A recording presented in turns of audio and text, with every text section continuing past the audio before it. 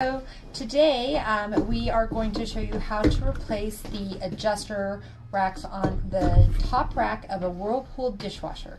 So when I say adjuster, I'm talking about these wheels right here. So Whirlpool no longer sells these, they break and the wheels fall off. So they've upgraded this kit, and this whole kit right here is called an adjuster because you can raise and lower these wheels. So we are going to, when you buy the new kit, it comes with, instead of plastic, it's metal. And so because of that, it does both sides at the same time. So that's what we're gonna do, is show you how to do this. So we already have our adjuster kit. It comes with 2 of everything. So here is that new roller I was talking about in metal. So we're gonna get 2 of those. And then a little baggie of parts that again has 2 of everything. So this is what we're gonna do. All right, Colleen, I'm gonna have her bring that rack in. And if you'll notice, in case you get mixed up, this is at the back of the rack. So this is the rack this is the back of the rack that goes into the dishwasher. Because all of this is getting replaced, you do not need to be gentle in removing the old stuff. I just like to bust it apart. It's the easiest. So we're gonna kind of turn it this way and do it side by side really fast, just to show you how you just kind of. So there's 2 grooves along the top that your screwdriver will fit into to kind of pull that out. Colleen is really aggressive. It's a great stress relief, guys. And the thing is this plastic gets so brittle because of the soap and everything in your dishwasher that it breaks really easily. Some of the few things I can actually break. So you just gotta enjoy the things you can break in life. Okay, so that is how you remove all the old stuff. You don't need any of it.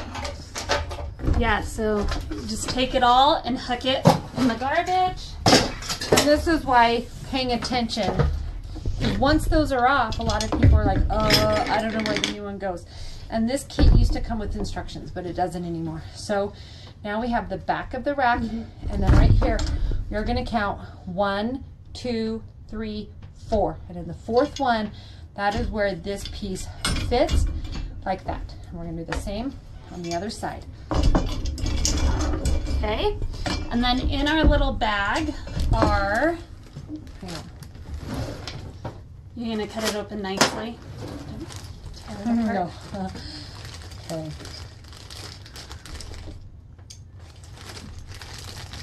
So you have these little pieces, has a little tab here. The little piece above the wheels is gonna push in here and click into that tab. So you're gonna slide this up, and then this piece sandwiches in there, slides in, and clicks.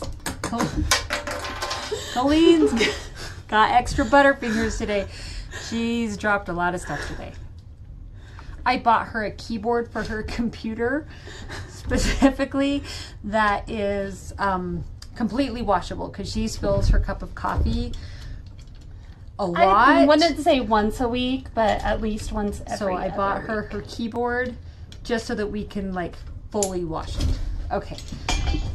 Because it's often enough that, yeah, it's, there we go, in and then snapped.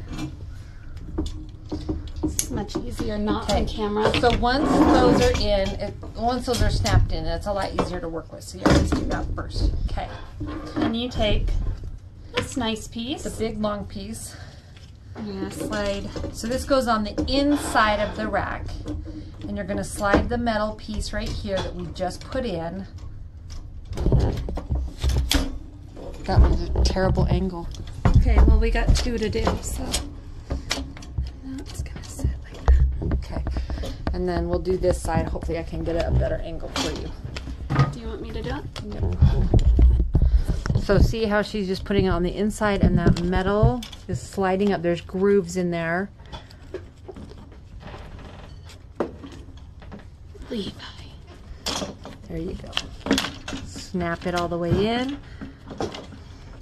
That's gonna fit there. So there's a little cutout right here.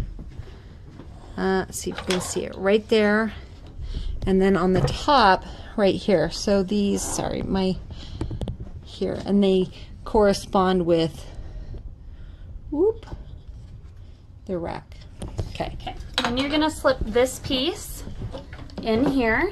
Has little levers. There's 2 of these, but the levers face inward. So this is gonna slip right in there. And then clip back. Okay, I'm putting the camera back. Okay. I'm gonna do the other side. Same thing. Your thumb pieces are gonna be towards the front of the rack where your handle is. So I'm gonna turn this like this so you can see.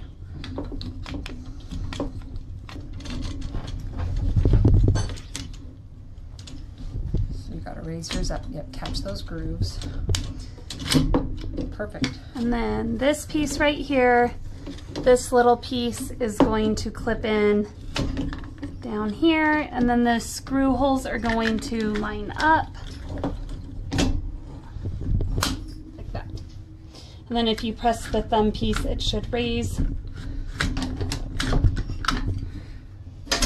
then Can't even see what Hollie's doing. I'm just trying to repeat the same thing Colleen did on her side once it's snapped in. Now, there's 2 screws, stainless screws to put in, and they do need to be stainless if you lose these and try to come up with something on your own, because they will not rust in the dishwasher. So there is a reason for it. And each of these screws just goes right in the bottom of what we just snapped together here and here.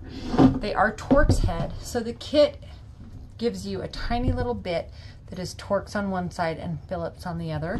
So we actually are using some Phillips head screwdrivers so that you can see how this works. So you'll just put that bit that they offer into that screw, put it in, and get your Phillips head, and just here, screw that in. And you just do, there's 4, 2 per side, and you'll be all done.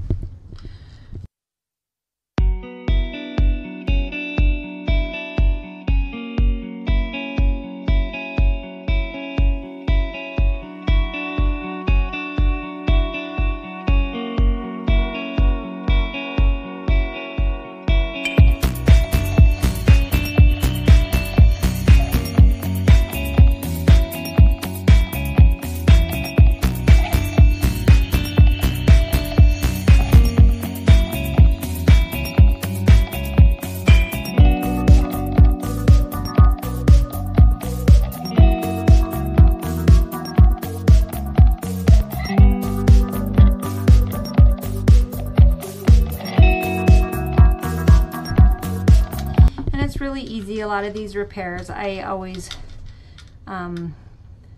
there's a lot of people who just don't dare take these on because they're not used to it or familiar with it, but these repairs aren't difficult as long as you have basic tools. Make it work. Okay, perfect. So now when you push this little thumb thing, that raises and lowers like it should, and it's all metal and reinforced. Okay, thank you for watching, and subscribe to our YouTube channel. It's Chicks That Fix. The Chicks That Fix, and you can kind of keep up on all of our repair videos. As we get them coming in, we'll get more out. So thank you for watching. Bye guys.